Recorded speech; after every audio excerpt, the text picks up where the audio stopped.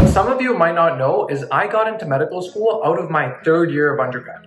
There are a lot of minor reasons, but I feel like the major reason is my interview performance, more specifically in the MMI during my interview cycle that year. We wanted to make this video to show you exactly how to excel in that type of interview. If you want to learn from my personal experience doing all those 3 interviews, watch till the end. Let's start off by understanding what MMI is. MMI stands for Multiple Mini Interviews, and it's a unique interview style that tests a range of skills, from communication to ethical reasoning to conflict resolution. Imagine rotating through multiple stations, and each station would present you with a new scenario or question that you need to answer. Each station is assessed by a different interviewer, and this seemingly adds an extra layer of complexity, but we'll actually discuss why this is a game changer in just a moment. Remember that the MMI can throw any question type at you, whether it's an ethical scenario, a personal reflection question, a collaboration station, or even a role play station. This video isn't going to be a breakdown of all the different types of questions on the MMI. We already have a video for that and you can watch that right here. Instead, we're going to give you 5 tips that are going to be integral to your success on the MMI. We guarantee you'll never find these tips anywhere else and they are going to give you success. Comment down below if you have any specific questions. We'll make sure we answer them. Let's get into it. While there's a lot of resources that show you what you need to say, there's not a lot of resources that show you how you can come up with those things you need to say during an interview. In other words, we're going to show you exactly how to do this with our first tip. Hold up, are you expecting an interview this interview cycle? Have you already started preparing? We have the perfect resource for you. We made a worksheet that's 19 pages long that has everything you need to get started on your interview preparation. It gives you links for your questions. It also tells you how to approach them and how to answer them with practice scenarios. This resource is reviewed by 10 other medical students who have all said that this worked for them, and we hope it helps you as well. It's a framework we've coined SPEED. Starting off, the S in SPEED stands for situation. And in the situation, you need to understand what exactly is going on. And you do this by relating this back to the 4 principles of bioethics, which is autonomy, beneficence, non-maleficence, and justice. You can read more about these in the description below. The P stands for perspective. This means who is involved directly or indirectly and how are they impacted by the situation. In an example where you are deciding whether to prescribe a treatment or not, you need to take into account the perspectives of the patient, your team members, and their family, as they all influence the decision that you are trying to make. Next is explanation. What are the particular nuances of the question that you must address when you're answering it? For example, if a question specifies that the person is from a particular cultural background, how does that impact your overall answer? This also includes hypothetical scenarios, mainly for ethical situations, but the explanation is the meat of your answer, so focus on it and make sure it's good. The other E stands for emotions. This is mainly to add a personal touch to your answers. But emotions can be considered in multiple ways. You should think about how you would be feeling in that situation, but you should also be thinking about how your emotions might impact that situation, if appropriate. If something appears to be extremely challenging or involves an emotionally charged conversation, you should mention that because it humanizes your answer. And lastly, we come to your decision, which is the D. Decision making is super important in medical school interviews because oftentimes the question is actually asking for what you did or what you would do. Making a decision is one of the first things you should make clear when you're actually thinking about your answer. And it's mainly referring to your primary course of action, and for personal questions, what you learned from it. The second tip is for personal questions. You may have heard that when you're talking about your experiences, you want to talk about lessons you've learned and connect it to medicine. But which lessons do you actually mention?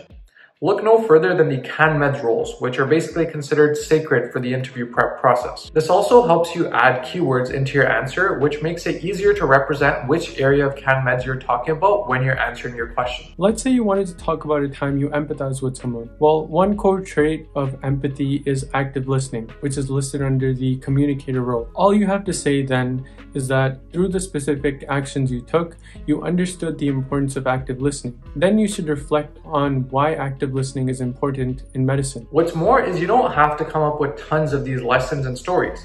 Come up with a broad range of lessons that can apply to the key stories you want to mention during your interview, and then you'll see that you've developed an arsenal of these lessons that could be used to tackle any type of personal question. By the way, this works because the interviewers don't know which story you use in the question before. Like we said before, in the MMI, the interviewers are all different. Tip 3. A lot of people try to be innovative in what they say. Basically, they reinvent the wheel so that they stand out from the crowd. However, the key to success in a medical school interview isn't trying to reinvent the wheel.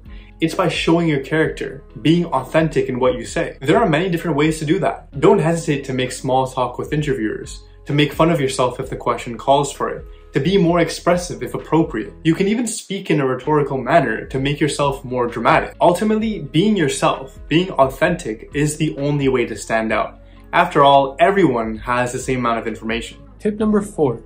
The importance of reflecting on personal experiences is a critical aspect in preparing for the MMI. Interviewers need to understand how those meaningful life experiences of yours have shaped you. These experiences need not to be exclusively related to medicine. They can be anything that authentically shows your personal growth and essential qualities that are relevant to medicine. The goal is to offer interviewers a glimpse into the candidate's character and values.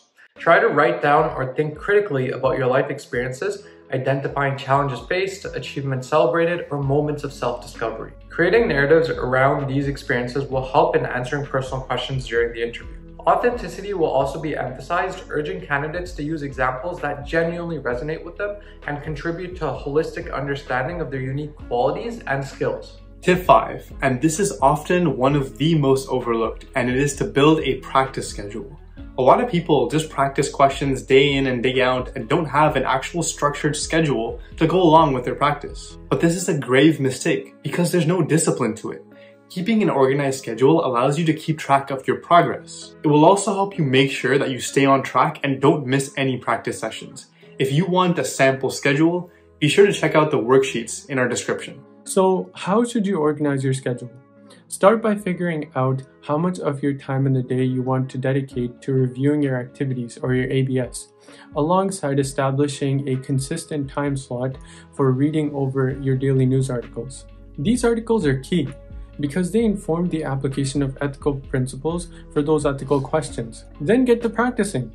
Our recommendation is to hammer down ethical questions, then move on to personal questions, then policy questions, and then any other types of remaining MMI questions. This is in order of their relevance to medical school interviews. Once you're comfortable with each type of MMI question, move on to doing actual mock interviews, basically mimicking the real MMI format. Now, before we wrap up, let me share some of my own MMI experience. I'll be answering some of the questions you guys have asked in the past.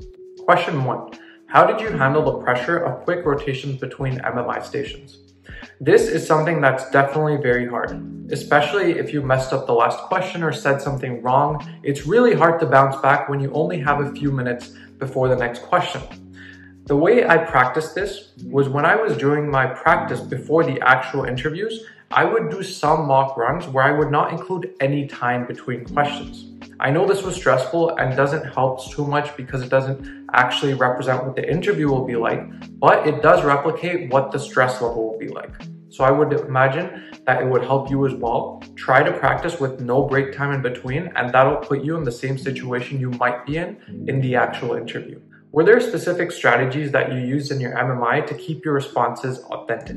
This is a very important question and all of you need to listen in. So number 1, pick actual experiences that you've invested a lot of time into and experiences that you actually know about. Do not fake this. These interviewers are looking at hundreds of questions every day. They know who's faking and who's not faking. So if you pick the right experiences, you can be passionate about it. Number 2, I know we told you to have a structure in your answers. We've said that over multiple videos, and you want to have that structure because you don't want to be phased if there's something or a question that throws you off. Therefore, what you need to do is you want to maintain that structure, but you want to leave a little bit of room for creativity. So what I used to do is I had an actual structure that I would maintain every time, but I would leave 10 to 15 seconds at the end for some creativity. For example, let's say there's a question where they're asking you about how to change the system and they've presented 2 different scenarios that you can take. and they ask you which choice to make. You can use your own creativity to offer a third solution at the end, even though in the actual question you were just comparing pros and cons of each one. So try to do that and try to maintain authenticity that way. Question 3. What surprised you the most about the MMI process looking back at it now? Well, I feel like the MMI process isn't too surprising. They kind of tell you everything you need to know. I feel like it's a lot easier than if you were in person in a panel interview where they could throw literally any question at you and you have to answer right away.